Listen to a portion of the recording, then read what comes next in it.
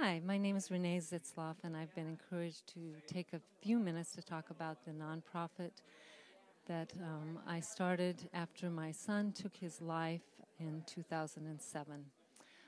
Joshua was 24 when he died, and he was a victim of childhood sexual abuse.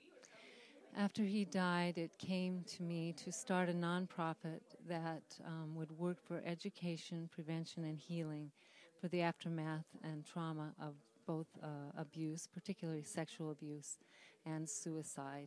And so I've been able to start the nonprofit.